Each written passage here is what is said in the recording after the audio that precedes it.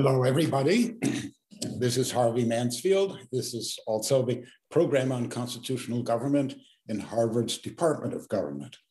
And our guest today is Peter Berkowitz. Peter Berkowitz is a senior fellow at the Hoover Institution. Recently, he was director of the policy planning staff of the US State Department, a post from which he was also recently ousted by the American electorate. He's going to talk a little bit about it. He has an impressive education, one could even say an overeducation. BA from Swarthmore in English, and an MA from the Hebrew University in philosophy. And he has a JD from the Yale Law School, and he has a PhD from the Yale Department of Political Science. From 1990 to 99, he was an assistant professor at Harvard in the government department. Those were golden years. Peter and I taught the history of political philosophy together, and we played squash afterwards, which he always won. From 1999 to 2006, he was a professor at the George Mason School of Law, and after that, he became a senior fellow at Hoover. He writes books. He wrote a book on Nietzsche, the ethics of an immoralist. The ethics of an immoralist, that set him up for life. Virtue and the Meaning of Modern Liberalism. And he's written, after that, I think 7 books of edited volumes or collected writings of his. And he has rafts of articles that he writes all the time at RealClearPolitics and just about everywhere, I have to say, on the conservative landscape. And what he's going to talk about is his recent report as director of the policy planning staff of the State Department, which was a 74-page report on the elements of the China challenge. He also had another report on unalienable rights, but we're choosing to hear about the China challenge now from Peter. So this is Peter Berkowitz. Harvey, thank you very much. Long ago, when I first began attending seminars of the program on constitutional government, an old timer said to me, watch, the best part of the seminar is Harvey's introduction. So it remained, I'll do my best to live up to the introduction. I should also say that I suppose I learned it in these seminars long ago that speakers should assume that a third of the participants have read the paper, a third have perused it, and a third will have some vague sense of the title, which means that the speaker has to operate on several levels at the same time, which is actually sort of like political philosophy and sort of like diplomacy. So I'm going to give it a shot. First, what is the policy planning staff? Most of you know, but I should remind you that we're a small office within the Office of the Secretary of State. Our job is to take a long-term view of problems. In a way, we are like, we are in the situation that Hamilton ascribed to the Supreme Court. We control neither purse nor sword within the State Department, but we do have a kind of power. You could say judgment. We have direct access to the secretary. The director of the policy planning staff is a senior advisor to the secretary. And this the following within a bureaucracy counts for a great deal.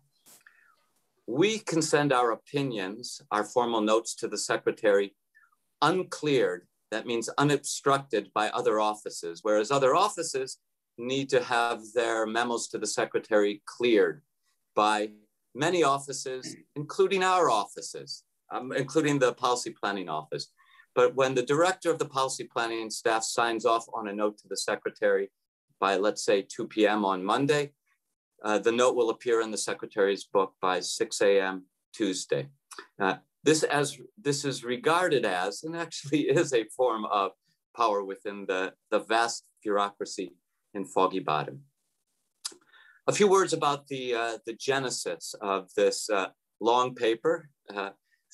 Harvey has counted accurately, 74 pages. In his graciousness, he left out that it contains 200 footnotes. But we wanted our claims to be well documented. In addition to writing notes for the secretary, the policy planning staff also from time to time takes on special projects. The report of the Commission on Unalienable Rights, which is the work of a commission, but it was still housed within policy planning staff. I should say a commission chaired by our friend and colleague, Marianne Glendon. The China Challenge paper is another special project of the policy planning staff. What was its genesis? Well, I suppose it has three big sources.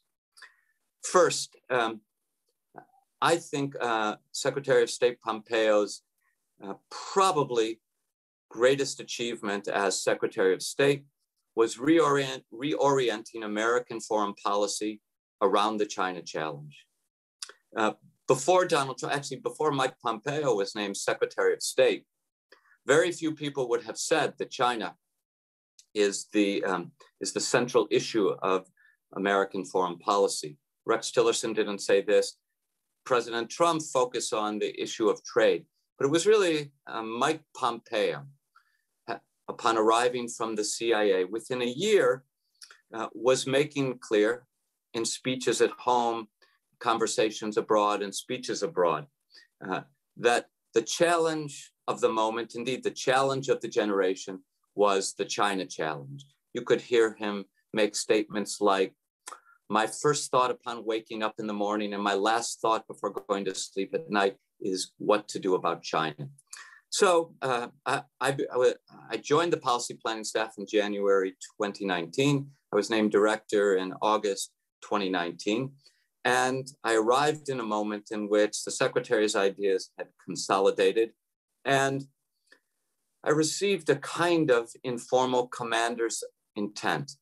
Help me think about the China challenge. Your job in the policy planning staff in general is to step back, think more broadly. So that was one influence. A second was, of course, George Kennan. It's not required by statute, but I assume that many new directors of the policy planning staff go to school with George Kennan's seminal writings from 1946 and 1947, The Long Telegram from Moscow, and the Mr. X article that was published in Foreign Affairs, The Sources of Soviet Conduct. What could a new director of policy planning learn from Kennan's writings in the summer of 2019? A lot. I was especially struck by several aspects of his writings. One, both articles insisted that in order to understand the conduct of the Soviet Union, you had to understand the ideas that informed the Communist Party in the Soviet Union. In other words, Kennan simply set aside the long-standing dispute within political science: should we be students of interests, or should we be, and the logic of the situation, or should we be students of ideas and writings? And he argued, bless his soul, we need to be students of both because we can't understand interests without understanding the ideas that inform them. This will be common sense to you all, but as you well know, that common sense is not common these days. A second aspect of Kennan's writings that had a big impact on me was his insistence that the Soviets were influenced by not one, but two sets of ideas. Of course, he's writing in the mid-1940s, by Marxism-Leninism, by communist ideas. But we wouldn't understand Soviet conduct unless we also understood Russian nationalism and how Russian nationalism both fueled the actions of the Chinese communists and inflected their understanding of communism. After all, there's nothing in Marx's writings that insists that the center of the socialist international order need be Moscow. The third aspect of Kennan's writings that greatly influenced me was his conclusion. And you see this conclusion in both writings. One, in order to prevail in this great threat to freedom, the United States had to both better educate its citizens about the Soviet challenge and stand up a new generation of diplomats and political scientists and historians and economists who learned Russian and understood Russian culture and history. Only this would put us in a position to meet the Soviet challenge. By the way, the United States did that in the 1950s, spending hundreds of millions of dollars encouraging the serious study of Soviet Union, Russian language, and more. And finally, Kennan's point, also one he makes at the end of both writings. In order for the United States to prevail, it was necessary, and in fact, the most important step the United States could take would be to live up to the best in its own traditions, we students of political philosophy these days are inclined to put that a bit more specifically. That is to live up to our founding principles and our constitutional traditions. And so I actually regard the report of the Commission on Unalienable Rights, I hope I mentioned the commission chaired by our friend and colleague Marianne Glendon, as part and parcel of efforts to meet the China challenge that Secretary Pompeo set in motion. Okay, with those preliminaries, let me say, I should mention actually one other preliminary. As we were gearing up to write something about the China challenge, as the other bureaus in the department and other advisors to the secretary were working on short-term matters. What laws should we encourage Congress to adopt? What lawsuits should we argue that the Department of Justice should bring? What sanctions should we ask the Treasury Department to impose? These kinds of matters, we thought we could step back, take the longer view. And by the way, our aim was not to really say something new about the China challenge, but consolidate and synthesize the writings that had been done recently and the work of the Trump administration before us in breaking with the conventional wisdom. To get the project going, I asked each member of the policy planning staff, 22 or 23 members, to write a 3 to 5 page memo about Chinese inroads in his or her area of expertise. Like the State Department, the policy planning staff has area experts, all the regions of the world, and we call them functional experts. People who focus on, say, international organizations or science and technology and the environment, so on. So in late November, early December of 2019, I received 22 memos. Nobody came back and said, China's not doing anything in my sphere. To the contrary, everybody came back reporting lots of activity, troubling, illicit, challenging of America's interests in every region. That was one aspect of the reporting that struck me. And another aspect was this. No person, no specialist knew that China was acting so aggressively in all the other areas. And as I looked at some of the writings on China, there was no account of the inroads that China was making everywhere. Experts in Africa knew about Chinese inroads in Africa. Experts in Europe knew about Chinese inroads in Europe. Experts in the Middle East, and so on. But an account of China everywhere, this was lacking. So, under the influence of Secretary Pompeo's commander's intent, under the influence of George Kennan's achievement in 46 and 47 of bringing the Soviet challenge into focus, and under the influence of the work of the policy planning staff, we conceived the paper that we're discussing today. The paper has 5 parts. The first part, an introduction, examines the conventional wisdom about China and explains why the conventional wisdom held us under its spell for so long and how we ought to think about China.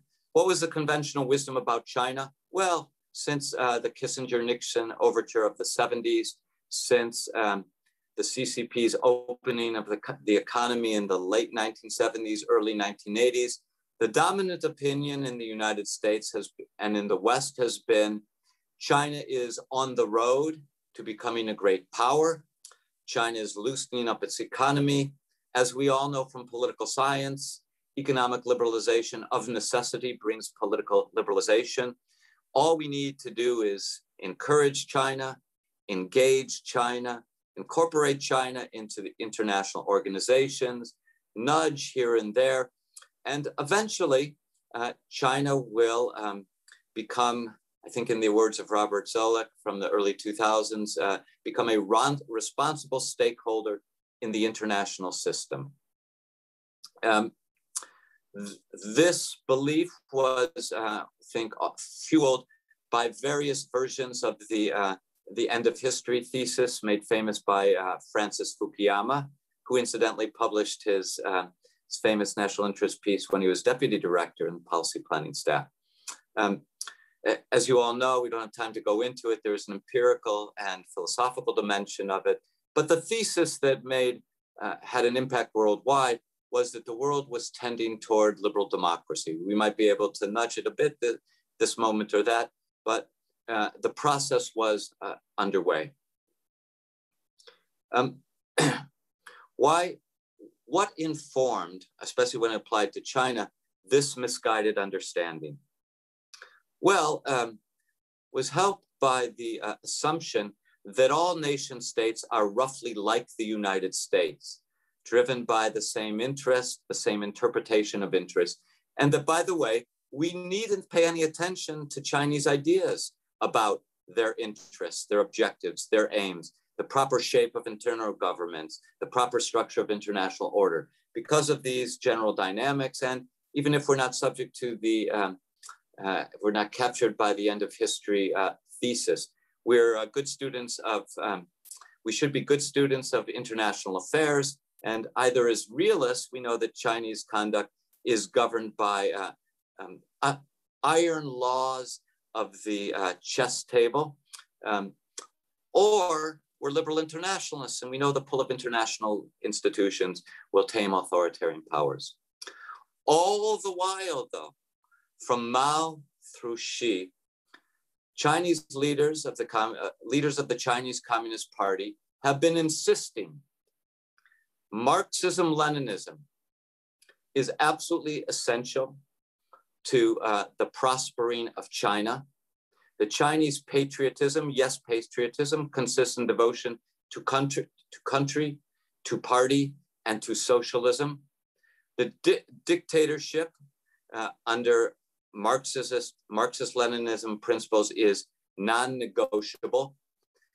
And the national rejuvenation, this is a Xi Jinping term, national rejuvenation culminates in the transformation of the international order. That is, to transform the free, open, rules-based international order that the United States helped bring into existence after World War II into an order, we can debate the particulars, but an order that is significantly more friendly to authoritarian government, in which other countries don't issue finding of genocide when you are imprisoning, let's say, 1 million Turkic Muslims in concentration camps. So I can summarize on the basis of this correction of the conventional wisdom, I can summarize the China challenge as we came to see it in the policy planning staff. That is, as we gave articulation to the view that Secretary Pompeo was championing around the world, or that he was explaining around the world, and on its basis calling people to the side of freedom, calling nations to the side of freedom. China is not merely a great power that seeks preeminence within its domain, its region.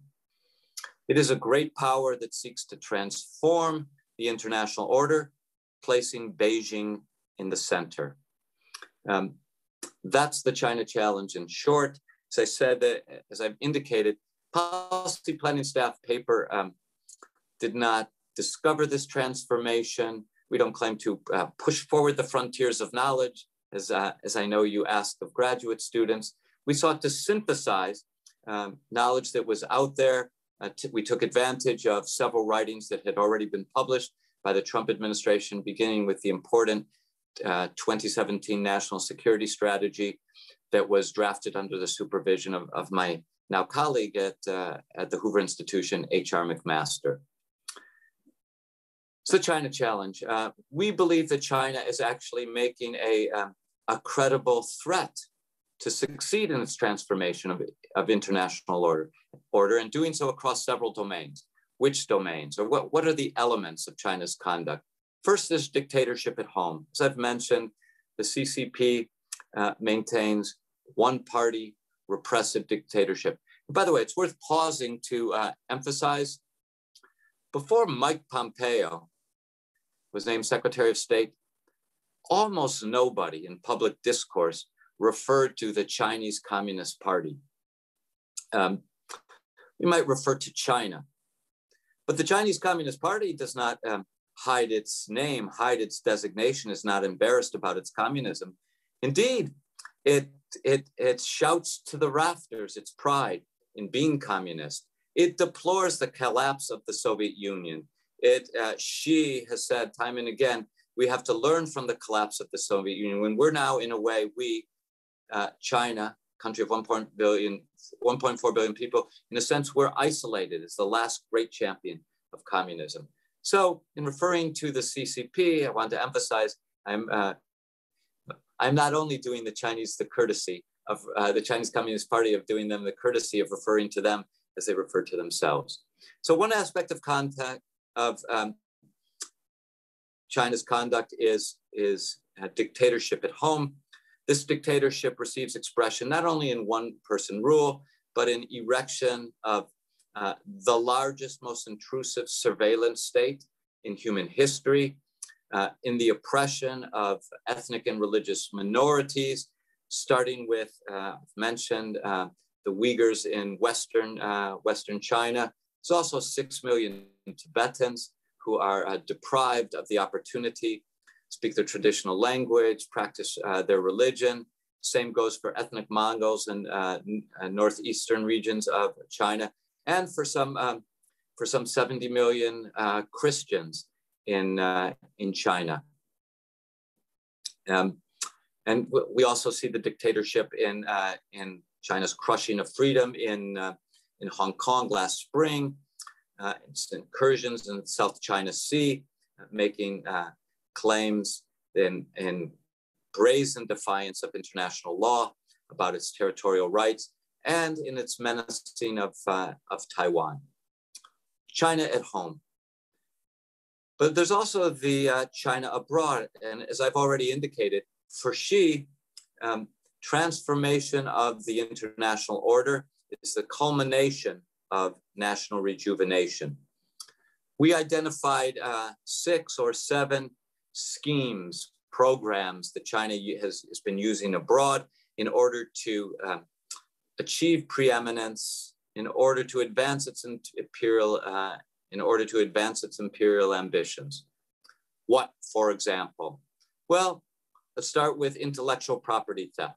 The United States estimates that the Chinese steal in the neighborhood of $600 billion a year of intellectual property. probably Chinese intellectual property theft probably counts as the greatest act of theft in human history. China seeks, and this came into focus for many people last year as a result of the global pandemic, China seeks to control global supply chains and essential goods. China seeks dominance in key industries for the 21st century high-tech economy. China seeks to establish itself as the provider of choice for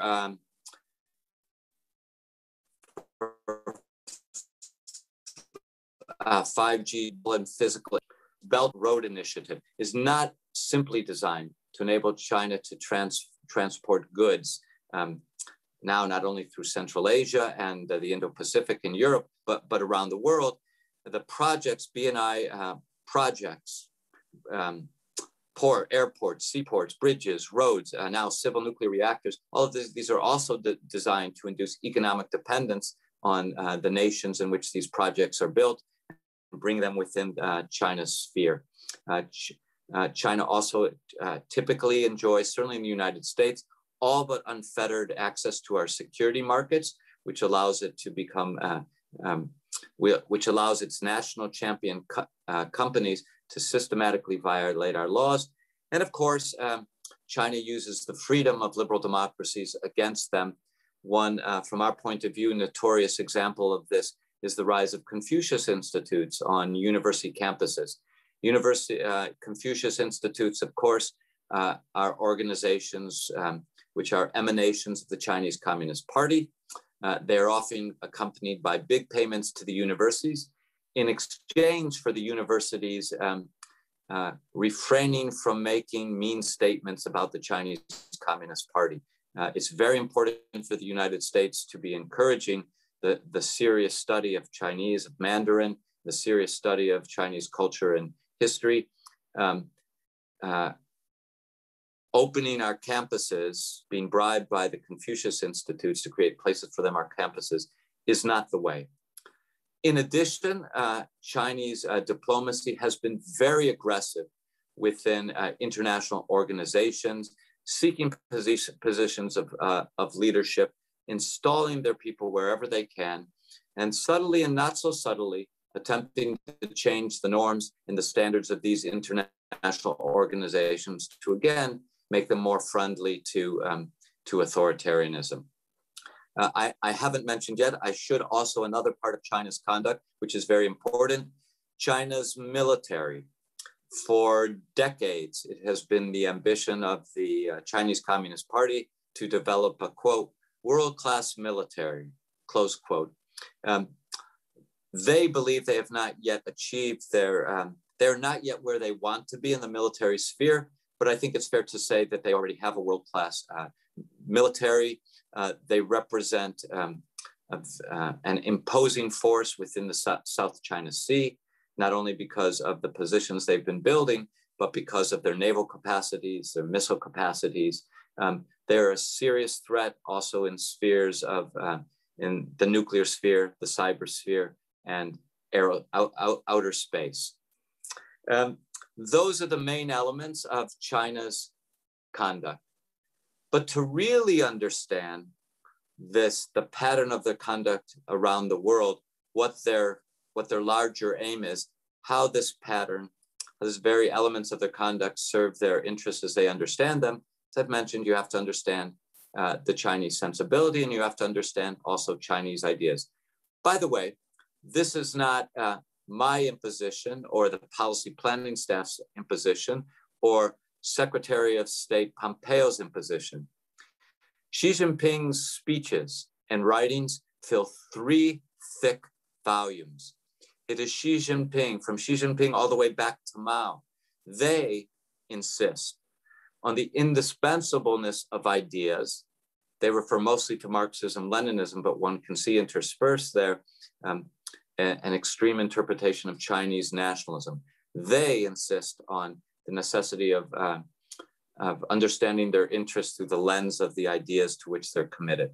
So we see in the CCP a sensibility that is authoritarian, that's collectivist and imperial. As I've said, two streams of thought influence it: Marxism, Leninism, Chinese nationalism.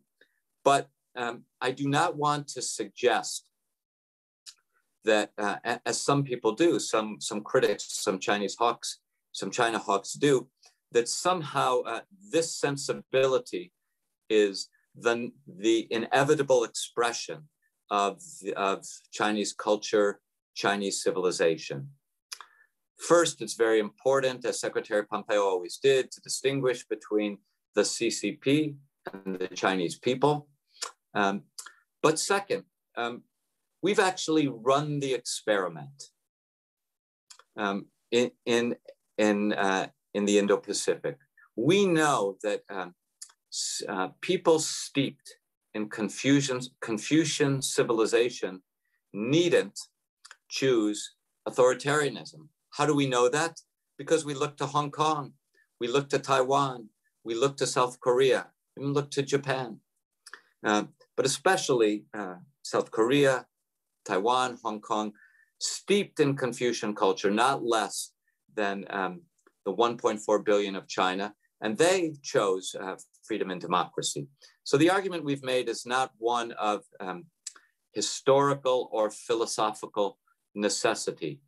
At the same time, we begin with the fact that the ruling party brought into being the People's Republic of China, constantly affirms its commitment to this set of ideas, and it's worth our while to study these ideas.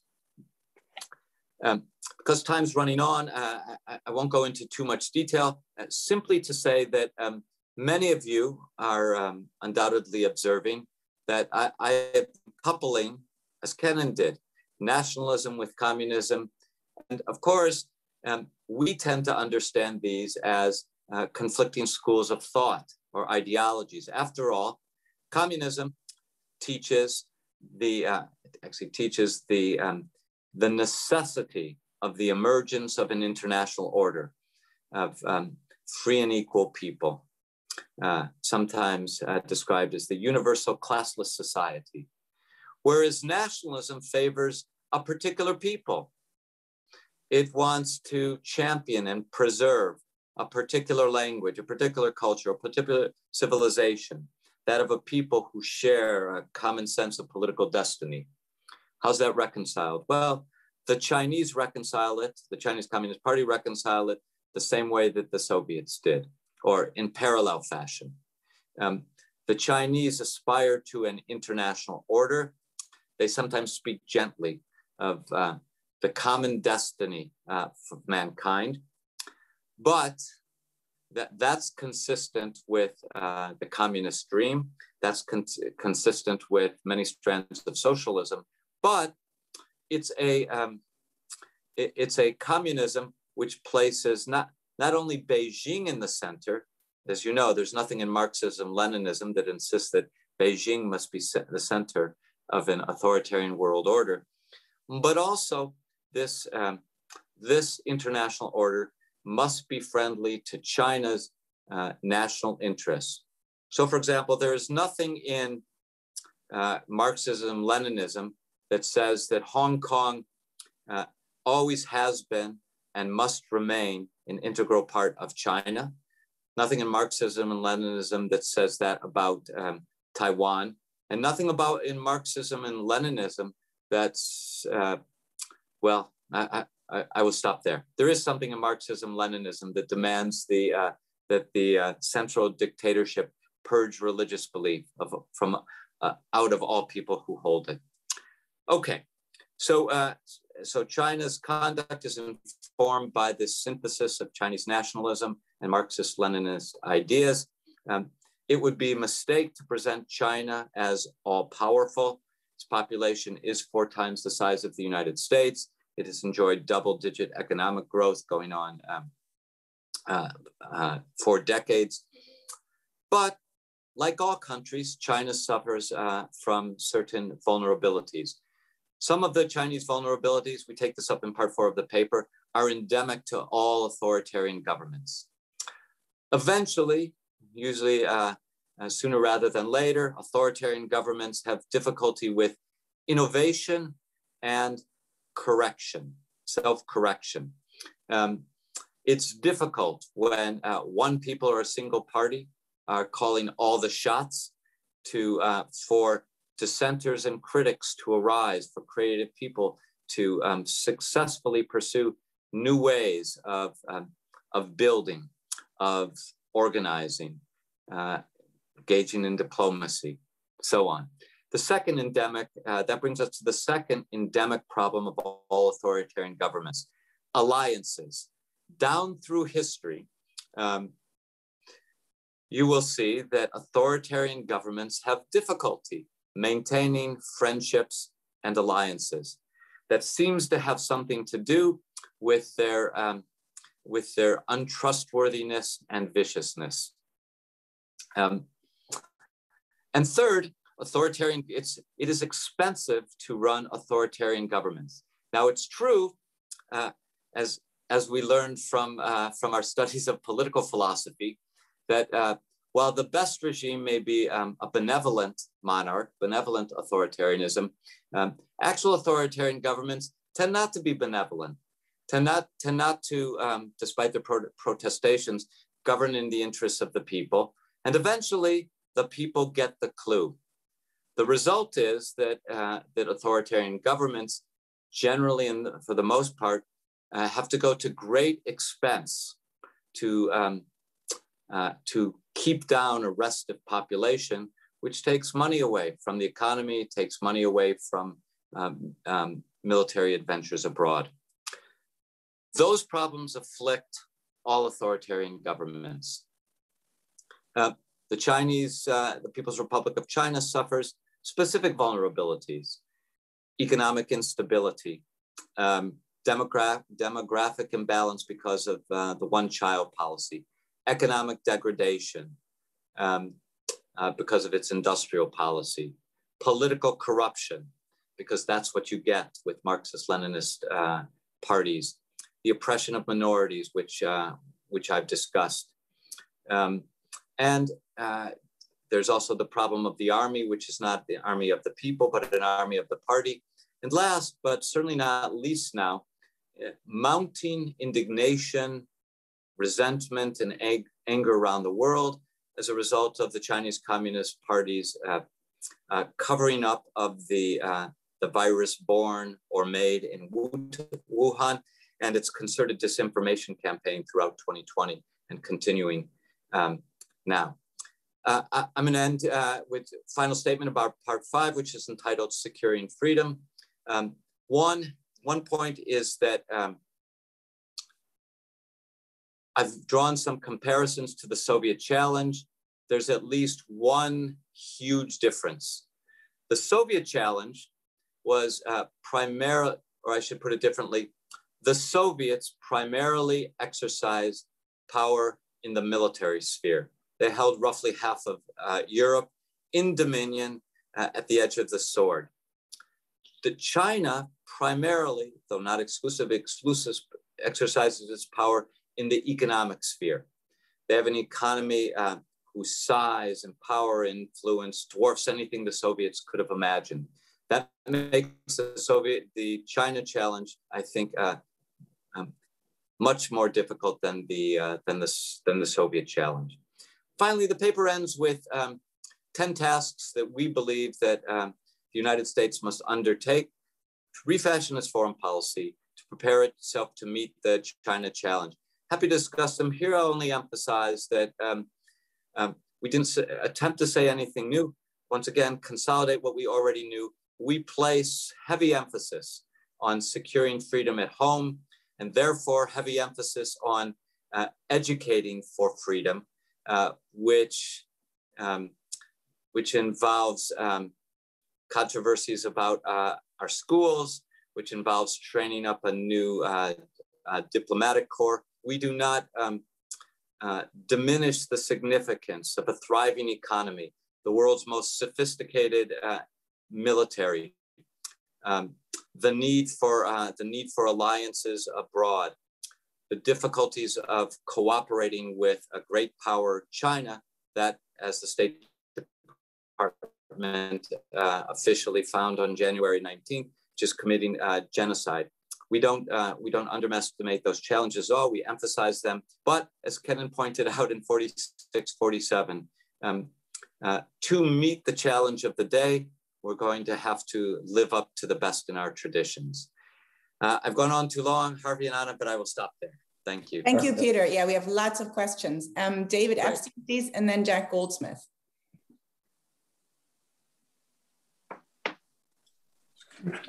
Thank you. Hello, Peter. Good to see you. Hi, David. Good to see you. I wanted to encourage you to explicate this statement that China primarily pursues the reconfiguration of world affairs through economic power. And you distinguish economic power from the Soviet case of military power. And I think a little surprisingly to me, say the economic power is a bigger problem or more difficult than Soviet military power. I mean, I would have thought economic power is important as a source of military power through technology and military spending, but it seems that you're arguing that economic coercion in itself is the primary Chinese means. And I wonder, given what political scientists and economists have found about the effectiveness of economic coercion in US experience, which is generally that it's not effective, is this actually a plausible project for the Chinese? I mean, maybe they think of it this way, but yeah. Is economic power really going to reconfigure world affairs? But then the other part is, what does it mean to reconfigure world affairs? I mean, you mentioned getting people to stop criticizing them, but when you say imperial ambition, that sounds like much more than gaining respectful speech from others.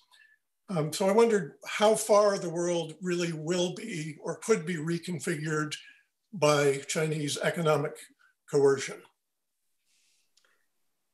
Yes, it's a great question, or two-part question. And sure, it's quite possible, I wouldn't count on it, that the Chinese efforts will collapse under their own weight. Countries will push back.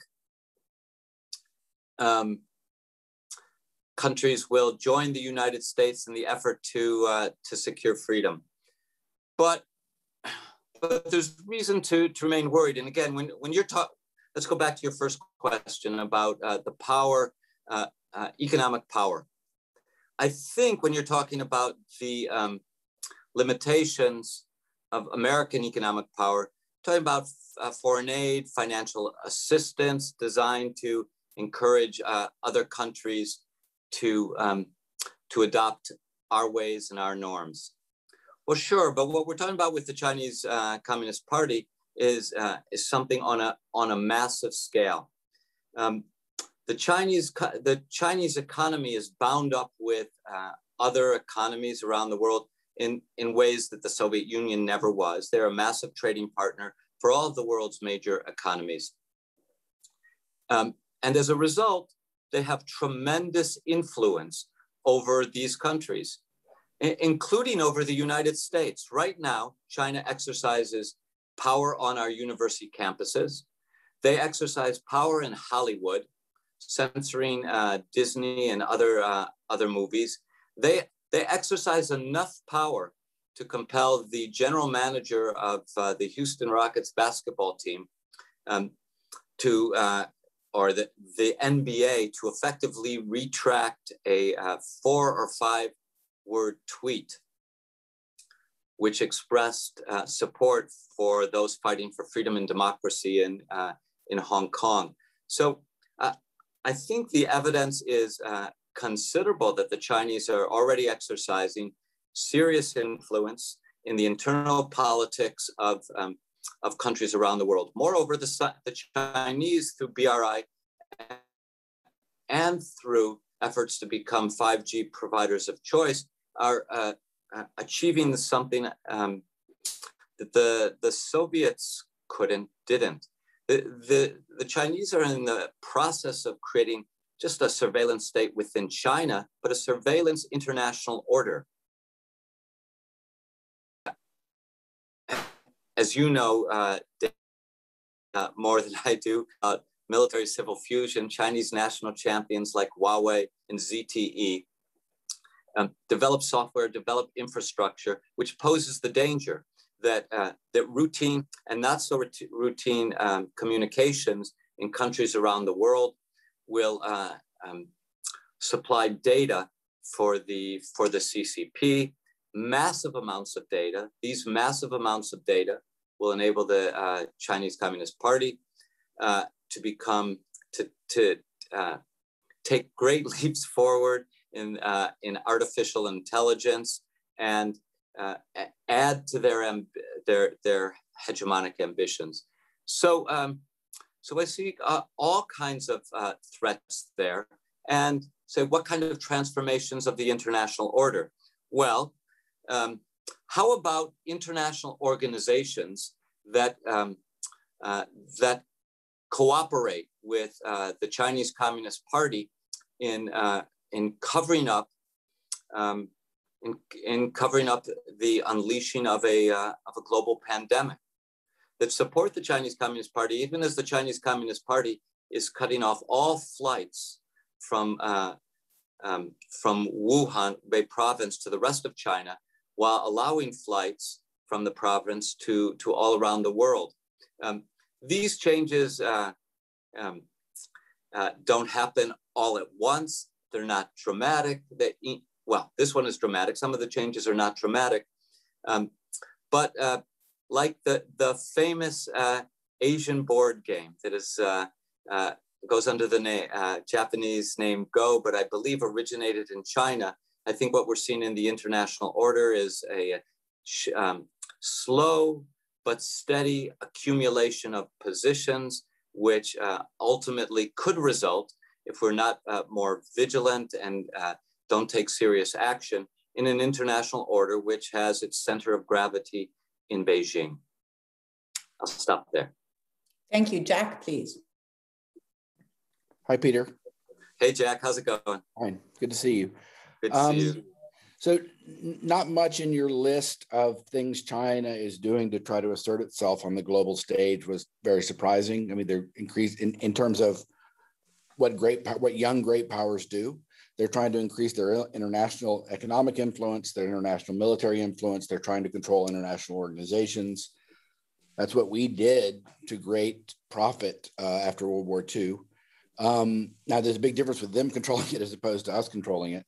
The global surveillance order you were just talking about is something that we, in documents that were once secret and now revealed, thought we once had and were bragging about inside the government. And now there's a competition over that. But the one thing that seems different to me is the massive economic theft. What you called commercial theft, and I would call, you called IP theft, and I would call it commercial espionage, to something broader. In the United States, when it was a rising country, it didn't respect foreign intellectual property rights, but nothing. It was just different in that, and that's again what growing powers do, but nothing at all on the scale of this. I mean, the internet has really had a huge distributional impact in enabling China to just, for decades now. For 15 years, we've been talking about it publicly. The Obama administration did basically nothing about it. There was the Xi agreement, the soft agreement in 2015, which was broken as soon as it was made. They had some wrist-slapping sanctions. The Trump administration, to its credit, did a lot about it. And I would put it in two baskets. One, a lot of the trade sanctions and even some of the global supply chain sanctions were justified in part. I think the message got muddled a little bit. Were justified in part on imposing costs for the IP theft, and the National Security Agency, or Cyber Command, with the new Defend Forward strategy, was openly much more aggressive at trying to check these activities at the source. And yet, despite the fact, my question is, I don't think we're having any impact, or at least it's not obvious that we're having an impact. This seems to be a problem that we can't solve, because I think the benefits to the Chinese are just much, much greater than any sanctions we're able to impose, because they just continued all through the Trump administration, at least if you believe what you read in the newspapers. And I suspect it's worse than what one reads in the newspapers.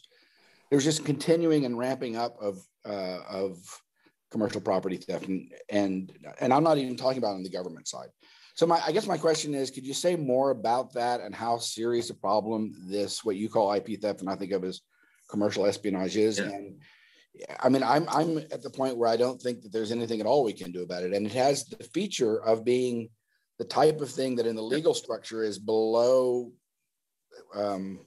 what's called below the threshold in the international law parlance, which means there are only certain things we can do lawfully in response. So could you just comment on that in general about how big a problem this is and how much progress was made? Yeah, I'll comment in general, but your comments and your question distress me because the truth is, you know a lot more than I do about what actually we could do, an expert in this area, and it's distressing to learn that to have reaffirmed from you how massive the problem is and how limited our capabilities are. So thanks, I think you're right. The Trump administration also gets credit, Secretary Pompeo especially, for measures that were begun.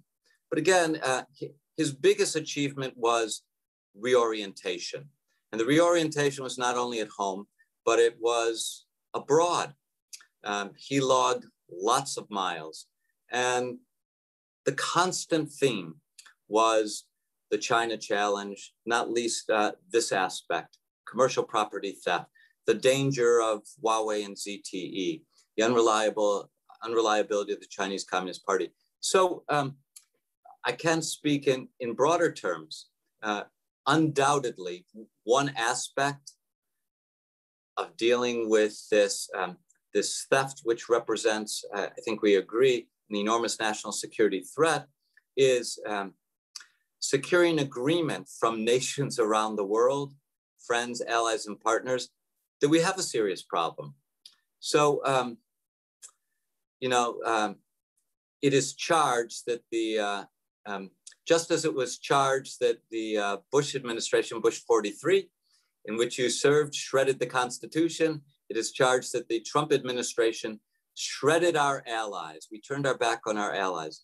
But the truth is, especially if you look to the Indo-Pacific, the Trump administration, Secretary Pompeo's leadership, significantly strengthened our alliances in the Indo-Pacific. The Quad, comprising U.S., Australia, Japan, and India, stronger than it's ever been. Bilateral relations, at least when we left office, were stronger than they had ever been. And what strengthened it? Obviously, not merely Trump administration diplomacy, but the recognition on the part of the Japanese, the Australians, and the Indians of the gravity and the urgency of the China challenge. Keith Kroc, Undersecretary, Energy, traveled around the world, helping create something called the Clean Network. It's a start. This is now when we left office, some 50 countries and more companies had agreed not to do business with unreliable providers, read the Chinese Communist Party. Again, you know a lot more than I do about whether that's merely for show and grandstanding, or whether that constitutes a significant first step. So as far as significant second steps, I'm sure I don't have anything to add on specific policies, but what I can add is that the United States can certainly, under the Biden administration, can certainly follow in the footsteps of the Trump administration by continuing the process of education, not only of the American people. I've been reproached for this. I should not speak of the United States educating friends, allies, and partners, but expressing forcefully our view to friends, allies, and partners that protecting our digital future is an essential aspect of securing the international order and securing freedom. Jack, would you like to follow up on that? Okay, then we have Mark Landy and Jeffrey Bristol, please. Mark, you got to unmute yourself. I'm following up on your initial comment about the conventional wisdom, right? Yes. we all know, quote unquote, we all know that political liberalization is necessary for really impressive economic growth. And I hear all this about intellectual property theft, but I think if the Soviets had stolen our intellectual property, they wouldn't have had this incredible. So what explains it? Why is this perhaps the only case in modern history of a repressive regime really succeeding economically? Yes, well, we should qualify the point about the Soviets first. Actually, initially, the Soviets enjoyed a fair amount of success. It turns out, to borrow from Mao, at the end of the barrel of a gun, you can remove peasants from the countryside and put them in factories and contribute to production. What we learned from the Soviet case is you can't sustain that. The CCP has had an incredible run. And we should be, it seems to me, we should be careful here. Critics of the conventional wisdom are liable to, we are gleefully point our fingers at political scientists are wrong. Economic liberalism doesn't of necessity bring political liberalization. But it also could be too early to tell about the instabilities within Chinese society. So, now an anecdote. Yesterday, I was meeting with some students, a meeting that had been delayed for 13 months, but we finally met. One of the students is a woman born in Shanghai, a remarkable woman. She left China when she was 18 or 19, got a bachelor's degree at Rice, and is about to complete, she's 28 or 29, a joint degree in medicine and business at Stanford. Yeah, impressive woman. And we got to talking afterward, and I told her about we spoke more about the work of the policy planning staff. And I was explaining to her that, there's schools of opinion about the ideas that inform the Chinese Communist Party. One school takes Marxism, Leninism very seriously. This was a polite and demure woman. She guffawed at that first option, Marxism, Leninism seriously. On her account, no one believes the stuff, which is not to say that the Chinese Communist Party doesn't govern in the spirit of Marxism and Leninism. But she's to be trusted, and there's plenty more evidence that a gap is opened up. So what allows the CCP to continue to rule as it does? A deal, an unwritten deal with the people. We will continue to bring about double-digit growth and full employment, at least for the 380 million or so who have entered the middle class. And in exchange, we'll surveil you, and you'll hear about Xi Jinping thought, and you'll only encounter Marxism, Leninism, but you'll keep on with business.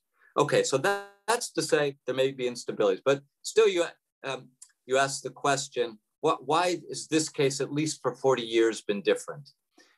It may have something to do with traditional Chinese culture. After all, we find in traditional Chinese culture, we certainly find a statism, which says that things need to be controlled from the center. We see a legalism that says that the criminal law has to be used to keep people in place and for the greater glory of the state. It has to be aggressive and intrusive. And we see a commitment to bureaucracy that goes back to 2,000 years, which we use tests to find, to help people and maintain the elite. Well, this statism, this legalism, this commitment to bureaucracy deeply entrenched within Chinese society may have contributed, as it did in South Korea, Taiwan, Hong Kong, just guessing. But I do want to emphasize that as much as the China's extraordinary achievements over the last 40 years have called into question the economic liberalization must produce political liberalization. One does see cracks and fissures, and it seems to me one's not entitled to build a foreign policy around it, but one's entitled to wonder, especially in the age of the internet, especially in the age of images, of freedom and democracy. As the Chinese middle class grows richer, as they have even more disposable income, as they grow accustomed to more and more freedom in the economic sphere, might they not want more freedom in the political sphere? And moreover, there's one other aspect of the economic puzzle we have to keep in mind. Let's say that the middle class continues to be co-opted within China. And I've already mentioned China has a middle class that's larger than the entire United States. On the other hand, China has a peasant class that's almost double the size of the United States. There's still some 600 million Chinese who live roughly on the equivalent of $140 a month. As they see prosperity in Beijing and Shanghai and others of China's mega cities, what kind of consequences will that have for stability in China? So it's been a great 40-year run, and it seems to me the United States reasonably has to prepare for a long-term struggle. But we also need to take into account that this Chinese economic success or past results are not a guarantee of future success. Thank you so much. That's a great answer. Thanks. Okay, Jeffrey Bristol, then James Hankins, Avi Nelson, Tom Palmer. We have a lot of questions. Wow. Yeah, well, so I've just got a question for you, Peter. One of the things that I always find interesting about China, I think people are interested in political philosophy, and this kind of is a continuation of what you were saying in answer to the last question, is the incredible impoverishment of political philosophy in China, which, you know, it seems to be a huge obstacle in the foreign realm to me. You know, like the Soviet Union was able to use revolutionary socialism to leverage all kinds of movements across the world. It was able to hide activities that were self-serving and get people on board against their interests by saying, hey, this is revolutionary socialism, jump on board, you know, we're fulfilling the dialectic of history, right? And China seems not interested in developing any kind of a political philosophy, you know, on a national level, other than Xi Jinping thought, which is, you know, kind of an amorphous thing that to me doesn't seem like it has much appeal to anybody who's outside of what you mentioned, this kind of deal between the China dream, between Xi Jinping and the people. And so, you know, I mean, you kind of have some confusion. What I think is interesting is you have glimmerings of Confucius thought, right? You have even political philosophers, I'm trying to remember the name of it, I think it's somebody at Harvard, publishing books now on Confucianism as an alternative to, you know, Western democracy and this kind of thing. It doesn't seem like China, despite the fact they have Confucius Institutes, is adopting any of this as a mainline thing. So I'm just wondering, what is the ultimate impact of this? Why is China not doing it? And is this ultimately going to put its expansionism in the international sphere in jeopardy as people really just view it as a transactional relationship and start saying, without a philosophy, without a real reason, without an idea to export, you know, what do you have and what's going on? Well, again, good question. You know, I think the reason that political philosophy is not flourishing in China is same reason it's not flourishing in Venezuela, Cuba, and it didn't flourish in the Soviet Union. Communist parties think they have the final answer on all things economic, social, political, and cultural. There's nothing left to learn. In parentheses, I should say, and I know Harvey and Anna know more about this than I do. I know there's some kind of small percolating interest in the writings of Leo Strauss in the universities of China. But in general, of course, the authorities are hostile. They're hostile to alternatives. they're certainly hostile to alternatives that encourage citizens to think for themselves. That excludes right there classical political philosophy and the modern tradition of freedom. What else did I want to say? I've lost my train of thought for a minute. Just state the nub of the question again. Yeah, I mean, political philosophy and why it's not being developed. Oh, yes. Yeah. Yes, Confucius. I wanted to say something about Confucius. So I was about to say that our universities do a disservice by, but then I realized I could finish the sentence in 1,001 different ways. Our universities do so many disservices, beginning with their failure to teach, apart from Harvey, a few honorable exceptions, to teach the tradition of political philosophy, to teach the American constitutional tradition. But by the way, we are also now doing a disservice by not teaching Chinese civilization. For example, the Analects of Confucius, by the way, not a long book, about the size of the prince, makes for very instructive reading. On the one hand, it is utterly incompatible with Marxism-Leninism. Yes, you could say there's a collectivist dimension to it, but it's clear that, for example, that Confucian philosophy insists that the aim of political order is the promotion of virtue, that the ruler must rule for the advantage of the people, not for his own advantage, that the moral exemplar is, for lack of a better term, but this is the term used in one of the leading translations, is the gentleman who cultivates in himself moral and intellectual virtue in others around him. There are plenty of resources within traditional Confucian teaching to provide standards against which the Chinese Communist Party could be found not only wanting, but shameful usurpers.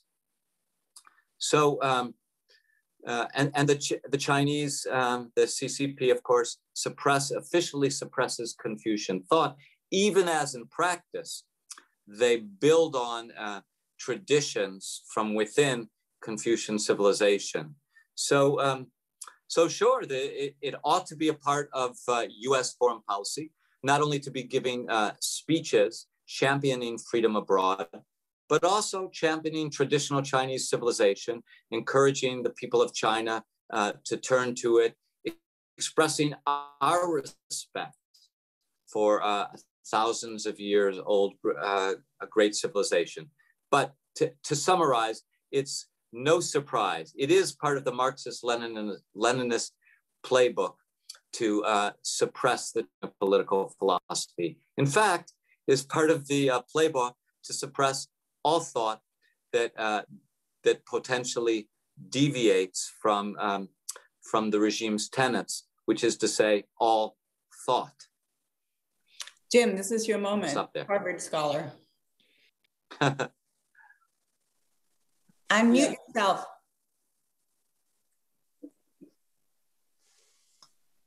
Yeah, I wanted to say I don't agree that there is no Confucian political philosophy in China, and that it's not in actually rather strong contrast with Marxism-Leninism, which no one believes in China.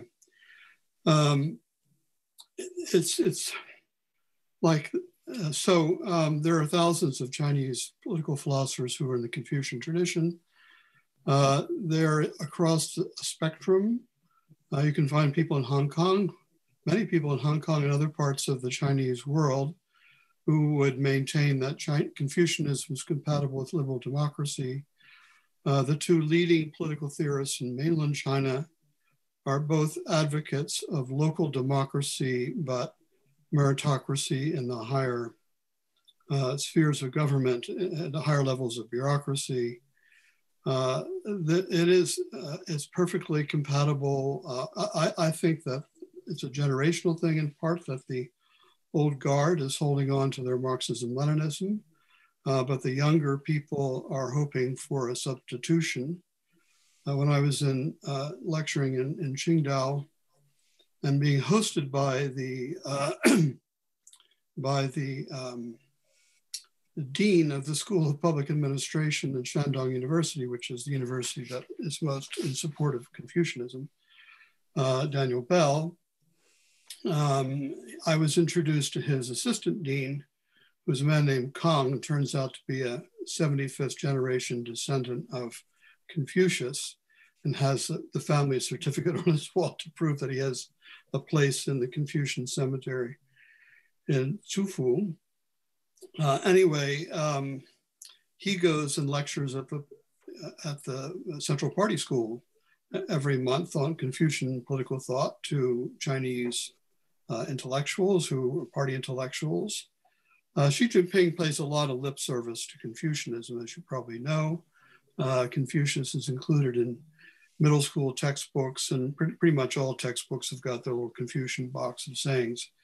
But there is a serious effort to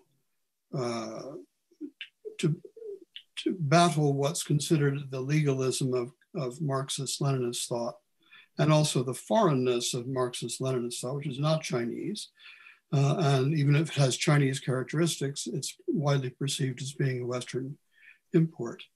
And to make Chinese political philosophy more Chinese, which I think would be an excellent outcome for us. I don't think we're going to make China into a liberal democracy. And furthermore, I think we're in a very poor position right now to be exporting liberal democracy, since the elites in the United States are opposed to both liberalism and democracy. This is something that's quite different from the Cold War with Russia, where there was a real ideological struggle going on between liberal democracy and Marxism. I think in the current world, our system is much closer to the Chinese system that's controlled by a wealthy oligarchy and who's not very interested in personal freedom and is interested in control of thought control, tyrannical thought control. I think we have that in both our country and in China. But I do think that Confucian political philosophy, where it's not a puppet of the state, and it sometimes is, but where it's not a puppet of the state, does have some, it does offer some hope for liberalizing China in a Chinese way. Well, thanks for that. That's very helpful. I can't agree that there is a kind of tyrannical thought control in the United States comparable to what's taking place in China, even as I'm greatly worried about the myriad assaults on free speech in the United States, and not just emanating from the universities, but big tech as well. We could talk about that, but I do want to pick up on the point about Confucianism as a resource. And this will give me an opportunity to say something about the report of the Commission on Unalienable Rights, which also faced the difficulty given the moment in which we issued the report about 6 weeks after the killing of George Floyd, and in a moment in which liberal democracy in the United States was being called into question by significant and influential voices. One of the criticisms of our report was that it went in the wrong direction. We already have a human rights project, and why do we have to go and try to ground it in America's national traditions? And early on in the Commission's work, Marianne Glendon drew the Commissioner's attention to a symposium that Jacques Maritain convened under the direction of UNESCO in 1947, a philosopher's symposium, and the intellectuals from around the world, not just the West, Hindu world, Muslim world, and the Chinese world. Come back to this. And the question was, is it conceivable that peoples and nations of the world can agree on any set of core principles, core human rights? And The result, Mary Taine summarized the result in two propositions. Yes, it's possible the peoples and nations of the world can agree on a small set of core principles or rights whose violation is simply unacceptable. But it was not reasonable to expect that the peoples and the nations of the world would justify those core principles in the same way. Americans, the West might reason to them in one way, people and other civilizations in another way. The contribution of the philosophy professor of China was extremely interesting.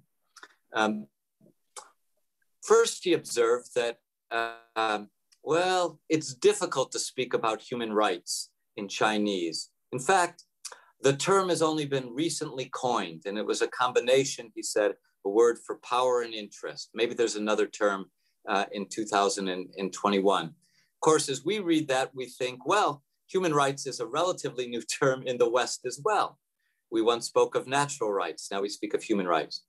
And then he made this point about Confucian thinking and the obligation of the ruler to rule on behalf of the people. And that when rulers didn't rule on behalf of the people were justified in seeking a new ruler. Well, his point was not, you see, Confucius agrees with Thomas Jefferson. But his point was, as I think in a way you're suggesting, within Confucianism, there are resources, moral, philosophical resources that, that certainly provide a counterweight to the Chinese Communist Party, provide us with standards for criticizing, provide Chinese people for, you could say, internal standards for criticizing, and it should be, we should understand that as well, but also constrain our efforts to impose one way of protecting human dignity on all others. And while we hope that everybody recognizes the claims of human dignity, we should also recognize the variety of ways to reason to it. I'll stop there. Okay, Tom Palmer, Jonathan Hartley, Andy Zweig, and Avi Nelson. Make it quick. I'll make it quick too. Peter, thank you so much for your great work. Great to see you. I am very fearful of China, and I shuddered when Biden said they were our friends and weren't a threat and all. But most of the people who articulate the threat like you do also add that we made a mistake by embracing China in the market sphere with the expectation that great things would follow and human freedoms politically and so forth. And I don't know that we had an alternative. I think of the hundreds of millions of people, as I understand it, who were taken out of poverty largely through that, which isn't our benefit, but certainly is our benefit in a way, in the sense that it is a benefit to the whole world. And I just wondered what you thought about that. Did we make a big mistake? And certainly we should have recognized the threat earlier, but did we make a mistake by doing what we did? Yeah, I'm very grateful for that question, because I spoke loosely. I think it's unfair to say in the early 1970s was a mistake. The decision was motivated by reflection on complex geopolitical circumstances, questions about least bad options, with an awareness of, at the time, the overwhelming importance, the overwhelming urgency of the Soviet threat. So no, I think it would be really an expression of arrogant hindsight to suggest that had we been there in the early 70s or early in the 1980s, we would have been reading Mao and his successors, and we'd be recognizing that their continuing professions of Marxism, Leninism mean this extraordinary economic liberalism can produce political liberalization. So no, I don't want to condemn that. But as you suggested, I do think that that it did take us too long to correct course. But in any case, what's most important now is to recognize that that the CCP seems, with all of its vulnerabilities, seems determined not only to maintain an authoritarian grip on 1.4 billion people in China, but to import its authoritarianism, and to export its authoritarianism through the means I've described, and countering that export is crucial to securing freedom. Thank you. Thank you, Jonathan Hartley.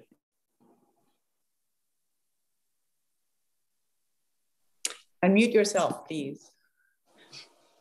Can you hear me now? Okay, yeah. Yes. Thanks so much, Peter, for your talk. Given that it doesn't seem like political liberalization in China isn't happening anytime immediately soon, I think the worst sort of thing in my mind that's going on is what's happening in Xinjiang with the Uyghurs, which you highlighted. I'm curious what your thoughts are on the future of the Xinjiang detention camps. These started in 2017. There were U.S. sanctions put into place last July on imports from Xinjiang and on a few companies and individuals in particular. Just as the Trump administration concluded with Pompeo declaring genocide, it seems like Secretary Blinken is upholding that term. What's next for Xinjiang policy? How much longer do you think China can get away with running detention camps with 1 million, somewhere estimated to be over 1 million people? Like how long? Like what do you think that the future is as far as policy engagement and the existence of those camps? Thank you. It's a great question, and alas, I don't have a good answer to it. It's a huge problem, all but unprecedented. When before has the United States State Department issued an official finding of genocide while maintaining extensive and intensive commercial relations with the country and understanding that all of our friends and allies are going to do the same. In fact, even more so, some of them even more so.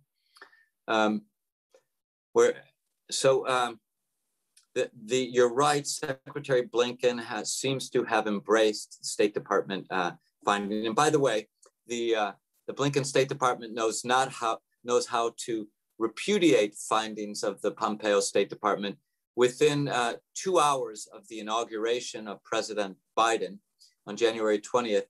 The Blinken State Department had taken down both the report of the Commission on Unalienable Rights and the Elements of China Challenge paper from the policy planning website.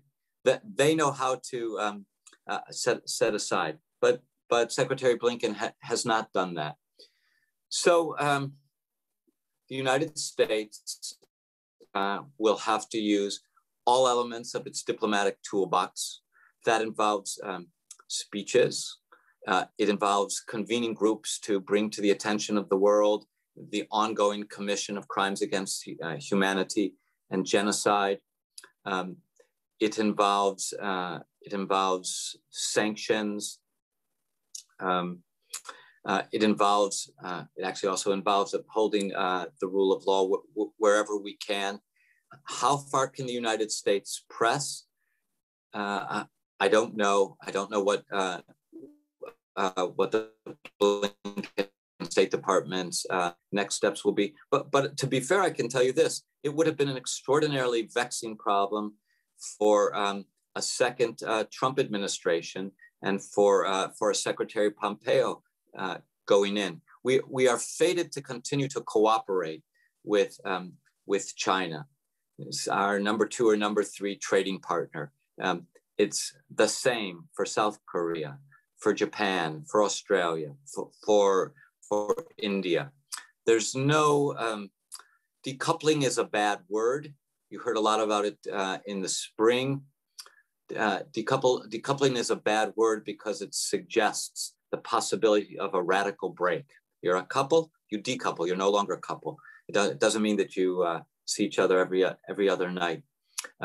Senator Cotton's office has recently come out, though, with a paper tries to split the middle and speaks of the need to develop initiatives of, quote, targeted decoupling. So that seems to me to be right. We select specific industries, especially in the high-tech realm, especially with essential goods, and we try to reduce our reliance on China. That's both in our national security interest, but it's also a kind of sanction for these crimes. But I regard it as among the most vexing issues because of the extraordinary economic entanglement of not only the U.S. economy and the Chinese economy, but of the economies of all friends and partners. Sorry, I don't have a better answer. Okay, Andy and Avi. Peter, thanks for your talk and great to see you. I wanted to ask you about... Great to see you, Andy. I wanted to ask you about the coronavirus pandemic and the net effects for China, both relative to the US and relative to the US and our allies as a whole. You mentioned in passing, for example, the cover up. Yeah. So does China pay a price? Is sort of what's behind my question. Yes. I think China did pay a price, but I should also make clear that that discontent with China had been growing. So I was named director in the summer of 2019. In September of 2019, I visited New York on the occasion of UN General Assembly Week, the week that marks the opening of the new session of UNGA, which it turns out is a very big deal in the diplomatic world. And I had numerous conversations with counterparts, especially from Europe, getting to know conversations. And one after the other, they explained to me that we wouldn't be having this particular conversation a couple of years ago. What do you mean, this particular conversation? A conversation about China. I said, really? I said, yes, Britain, France, Germany. Yes, it's but we want to assure you, they would say, in the last couple of years, we've come to recognize too the urgency and centrality of the China challenge. Now, of course, I could have said it, and I hope I did. Actually, it's only recently that the United States has. If you go back and look at first year of the Trump administration, when Rex Tillerson was Secretary of State, you wouldn't have said, I think, that the number one priority of the Trump administration foreign policy is reorientation of the State Department. So it's relatively new towards that. This is not to suggest that China hadn't loomed large, but the kind of attention that Mike Pompeo gave to it, something new. My European friends insisted it's come into focus for us as well. As your question suggests, Andy, yes, things did change after the global pandemic. I heard more than one head of policy planning or foreign minister utter words to the effect, that's it, we're done. We recognize that these are, to use a term that favored by Secretary Pompeo, that the CCP is a malign actor on the world stage. Right? We understand there's no radical decoupling. We understand we're dependent on them, but we also understand what the number one threat is. So how did we put it? Secretary may have put it in a speech that that the virus, the global pandemic, did not constitute an inflection point, a change in direction, but it represented an acceleration of a trend that was already in place. By the way, for companies as well, many companies as well. So that's the bottom line, not an inflection point, but it accelerated a trend that is a growing appreciation of the efforts of the CCP to transform international order, and a crystallization of an appreciation of their contempt for human rights, their disregard for the welfare of other peoples and other nations. I'll stop there. Thank you. Avi, please. Was the tariff policy that the Trump administration imposed, was that successful? Could there have been a different approach? And what should the United States be doing now with regard to Taiwan? Okay.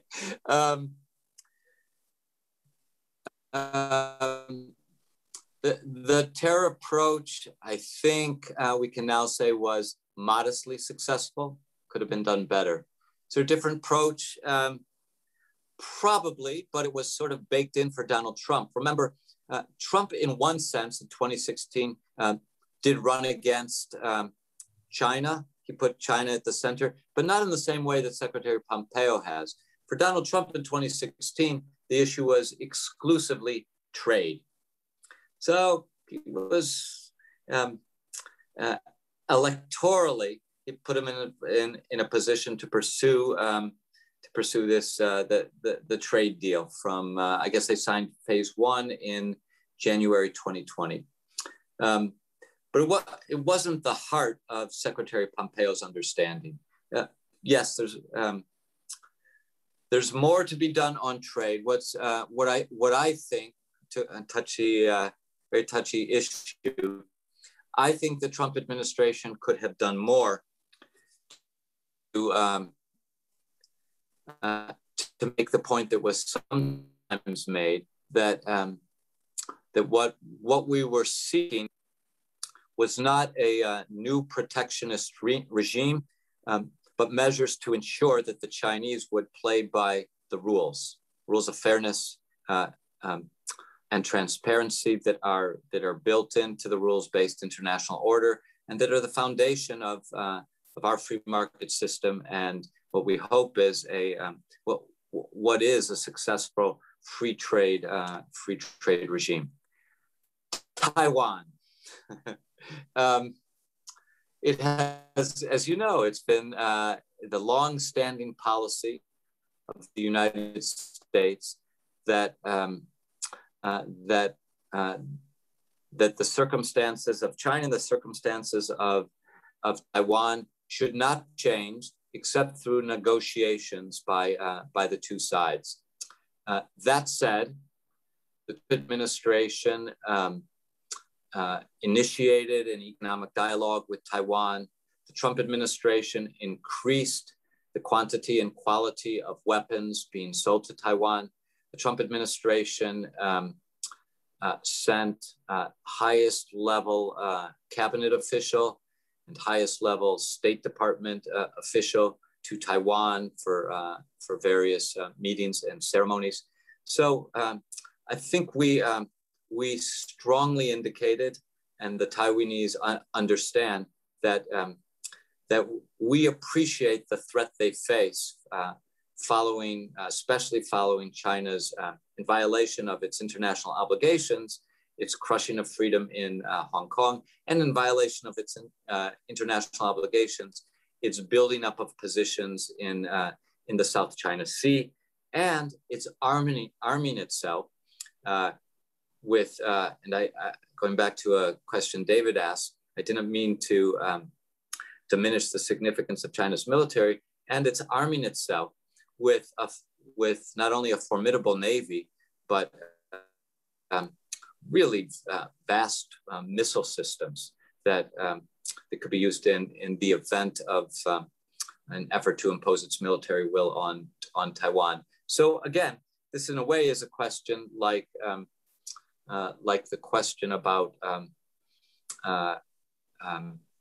policy toward a country, a great power competitor, which is committing genocide. What is beyond the various ways I've indicated that we've strengthened the relationship with Taiwan, what would the United States do if China made a move on Taiwan? I don't know what the Biden administration will do. I know it would have put the Trump administration in a very difficult position. I'll only make one more observation. On the one hand, speaking only of conventional military forces, if the Chinese were determined to impose their will on Taiwan, speaking only from a conventional point of view, it would be very difficult on the conventional plane for the United States to repel Chinese forces. given the closeness of People's Republic of China to Taiwan and their formidable forces. On the other hand, in light of the various vulnerabilities and instabilities that we've earlier talked about, Xi Jinping, it's reasonable to suppose that Xi wouldn't want to too early show his hand and make a move, because it's reasonable to suppose that even if the United States couldn't repel military force, the United States and Taiwan together could exact a very high cost, which could conceivably further destabilize Xi's hold on power. Bottom line is, I'm not really sure what to do about the Taiwan problem. Peter, I think we have to stop. I have a question. My wife has a question. Maybe you'll hang around for for your wife's question. I'm hanging around for a few moments. But it's been great having you, and it's a wonderful. Thank you. A joy to see you again. Thank you for coming. Thank you so much, Harvey. I enjoyed the conversation.